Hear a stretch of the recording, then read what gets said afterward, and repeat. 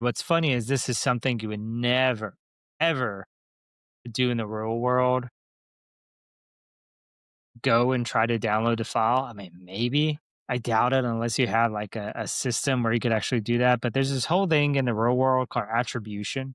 And most of the time, you don't want to let bad guys know you're onto their trail because then they can start taking additional actions in your environment and start destroying stuff. So typically, like you don't want to key them off. So for instance, I've seen people, threat actors and red teamers put like a hash in virus total and they'll essentially set up an alert. So if a file gets submitted or someone searches that hash, it'll let them know and they know someone's on to them and someone has picked up whatever their malicious file is and they'll switch gears.